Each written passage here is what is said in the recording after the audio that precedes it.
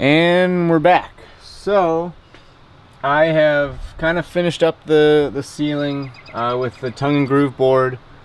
I kind of cut out around the fan area. I had to do some notching around this outside board here on that side and this side. Just had to round them up a little bit, and then in the fronts I'll show you. You can kind of see where I had to notch it a little bit, and same with that side.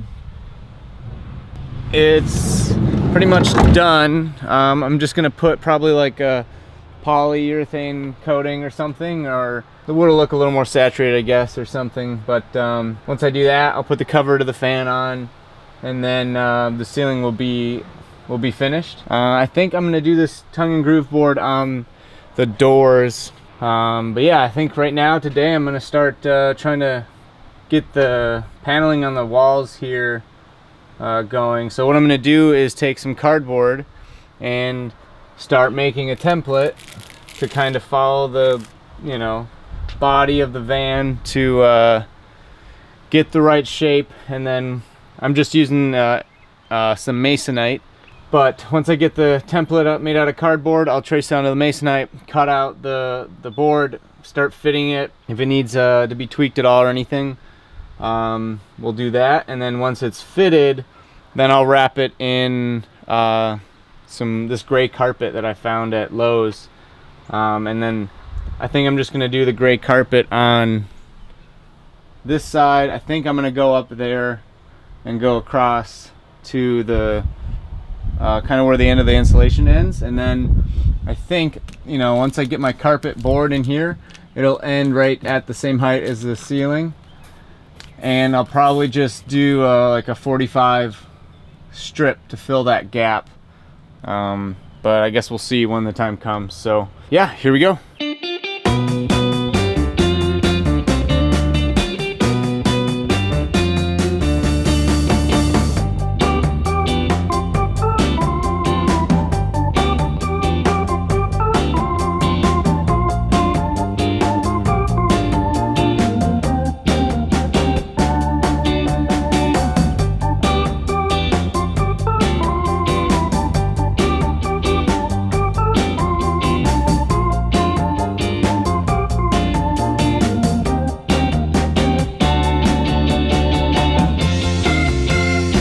So I got the Masonite panels up. The cardboard stenciling worked. It's just a tedious process, but it worked. What I did was I screwed the panels in where I wanted the kind of the attachment points at, and then hung them so I could kind of get an idea of what I'm working with. And then I'm gonna go buy some carpet and wrap them. I have a little bit of insulation left. I'm gonna put behind the panels. There's kind of like a cavity in there. So I'm gonna wrap them in this gray kind of automotive carpet that should make it start to look a little more home-like.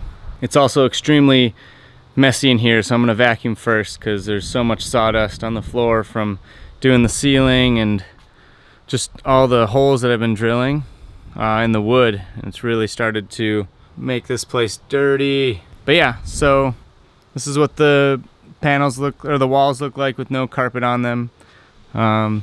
It's nothing fancy, you know. I just cut the Masonite with a jigsaw. These rough edges in here will all get, you know, I'll sand them maybe a little bit, but they're all gonna get covered by carpet, so it doesn't matter. I just spray glue the surface of the wood, and then put the carpet down, and then fold it over on the backside. All right, just picked up the carpet. This is kind of what it looks like. It comes in a 6-foot roll. So now I'm just gonna pull the panels off of the van and then spray glue the carpet and stick it on there.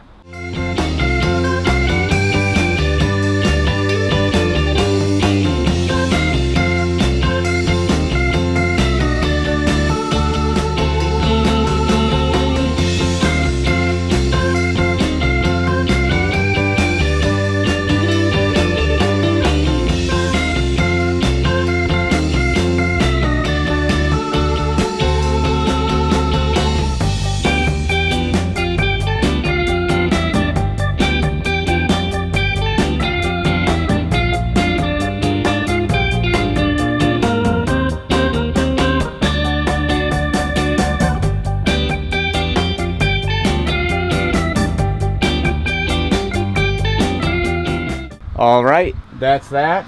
I got the carpet boards all hung. I'm pretty happy with them. I thought the gray was gonna be darker, which I didn't want, so it's nice that it's kind of a lighter. I wanted to really make the van a lot brighter than it used to be. It used to be all black and it was just made it feel so crammed, and so I've been trying to go with lighter colors. Yeah, that's why I went with a light colored ceiling. I think I'm gonna run over and get some stain, or not stain, but polyurethane, and get these things coated quick, so then once I do that I can put my cap, like the inside cover of the fan on. But let me give you a closer look at the panels real quick. Okay, so you can see that all the notches that I made earlier to fit around everything, the carpet's so thin that it didn't really affect it. I don't mind seeing the screws. It kind of gives it more of an industrial look. I sat and thought about how I wanted to put the slat boards in, whether I should go with the screw or not, but I actually don't mind them. I kind of like the look. It was easy too, but yeah, you could use, if you have an air compressor, you could use a little brad nailer. I think that's how they normally go on. But yeah, now that those are up, I can fill these kind of corners in with just some more, probably the same carpet. It's just easy to hide kind of the weird shapes of the van. And then I'll get to the floor. Hopefully that'll get done this week, and then the inside is done. Then I can start building my cabinets and my bed and the shelf that I feel like I'm never gonna get to. I keep putting it off, but I'll probably again put some more carpet up over these sliders, and then yeah, I'm really torn if I should make those like little storage areas or not, but I guess we'll see. If you like this video, I would really appreciate it if you gave it a thumbs up, and maybe consider subscribing to see more videos like this. I'm learning this entire process. You know, I'm not a professional van builder by any means, but hopefully I learn a thing or two along the way. Again, if you guys have any ideas or suggestions, please leave them in the comments. I'd really appreciate it. But yeah, so thank you so much for watching, and I will see you guys in the next video.